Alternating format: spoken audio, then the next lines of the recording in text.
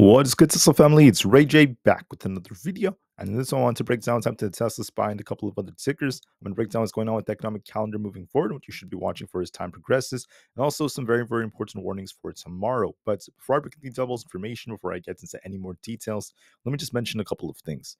I am personally not a financial planner, so take nothing I say as financial advice. And also, if you guys can, please check out the Weeble link, which is down below and in the description. If you sign up for Weeble and deposit $500, you guarantee 20 free stocks, and offer ends very soon in just about a week. Anyways, for Tesla, we had this large head and shoulders like structure that played out very nicely, and Tesla dropped all the way down to 168 after breaking the support at 173. So we had this range Tesla was in for the past month, and finally Tesla got the break we were waiting for. Now, because we broke this, Tesla made a big move to the downside, but we're still trying to base at this 168 support. This is the exact level we called out if we ended up losing 173. So now Tesla's kind of shuffling between 169 and 170. The question is, what's going to happen moving forward? I want to talk about that real quick. So there's been a lot of talk about Elon Musk's pay package. Many, opinions out there from these headlines are saying that that's the reason for Elon Musk's decline. There are all these different theories and headlines coming out about it. Let me just make it very clear. These companies know that this is very, very hot for Tesla, so they're trying to come up with all these articles, all these different perspectives, just to get as many clicks and views as possible, in my personal opinion. And I personally think that I noticed that the majority of headlines I'm seeing are actually against Musk's pay package, inclining shareholders to just vote against it. They're criticizing Musk, calling him a billionaire, this and that. But honestly, guys, you guys know my opinion on this. It is still more advantageous for Tesla to vote yes, just to get it out of the way, instead of having to risk spending 22 to 25 billion dollars on another one.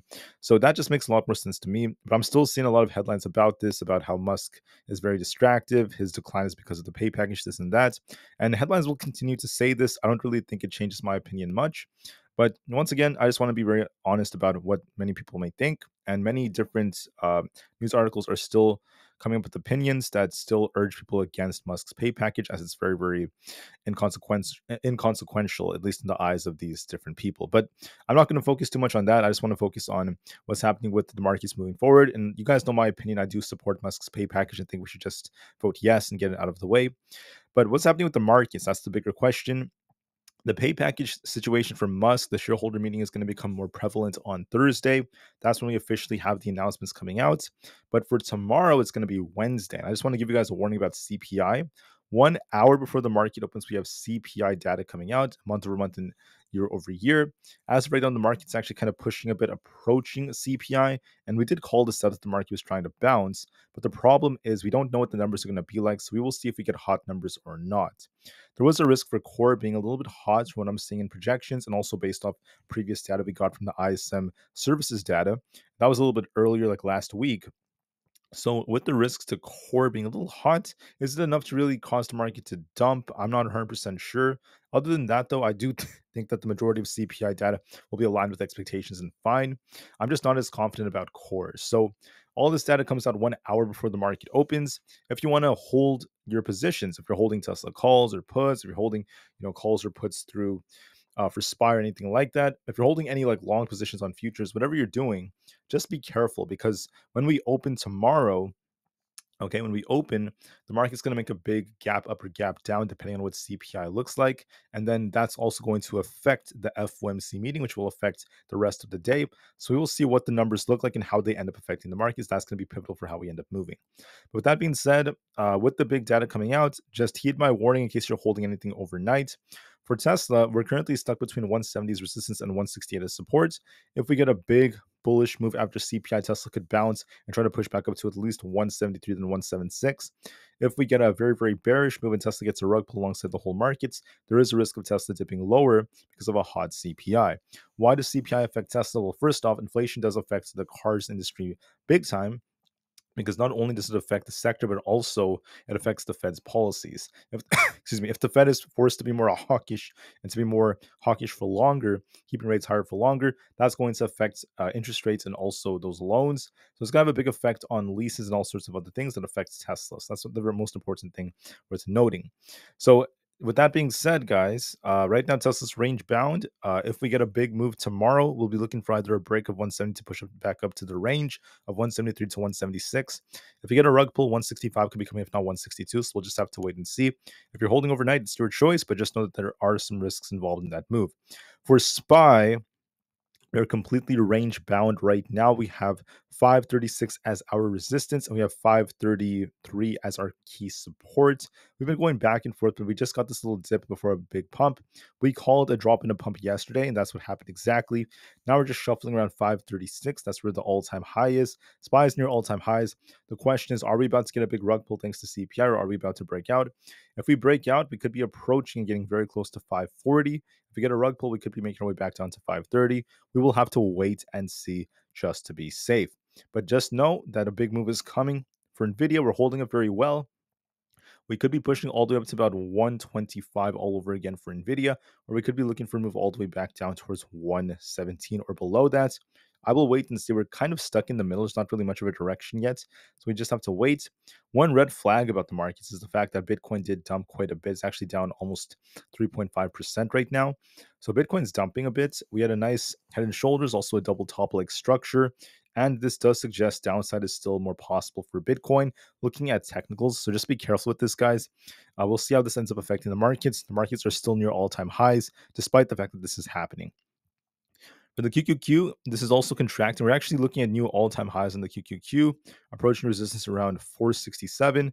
I had marked 467.8 as the next level. That's close to where we ended up going to. If we break down, watch 466 is support and 468 is our resistance. So if the QQQ gets a hot CPI alongside the markets, we could get a rug pull all the way back down to the 462 area or even below that. If we get a good CPI, we could be pushing up towards 470, and it's going to be led by Nvda and Apple. We will wait and see how things go.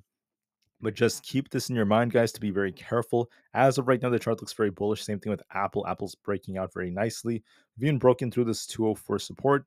Our next target is currently 206. So overall, Apple is continuing to show life. Whether this continues or not, though, depends on what we get from CPI. So we will just have to wait and see. Do we pump all the way up towards 210, or do we get a rug pull all the way back down to 200? We will wait and see. For a few more, we also have the IWM Russell 2000 trying to rebound a bit. We're testing 200. If we do close above this and we get a nice pump, we could be going back up to 204. If we get a rug pull, we could be on our way back down to about 196. Overall, we're actually showing life on the IWM, so we'll see how things go. For Coinbase, we got a nice little pump, but we're still kind of down a bit. We're trying to hold above 240. If we hold this, we're going to be looking pretty good, technically speaking. We have this gap to fill, so maybe CPI helps this pump a little bit. But at the same time, it's not a guarantee. Technicals are not everything, so we'll just have to wait and see.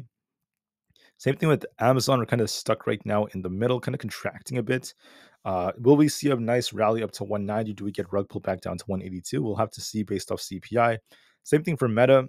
It's looking very bullish, technically speaking. It looks like it wants to go up to about the next resistance zone all the way up here around 510.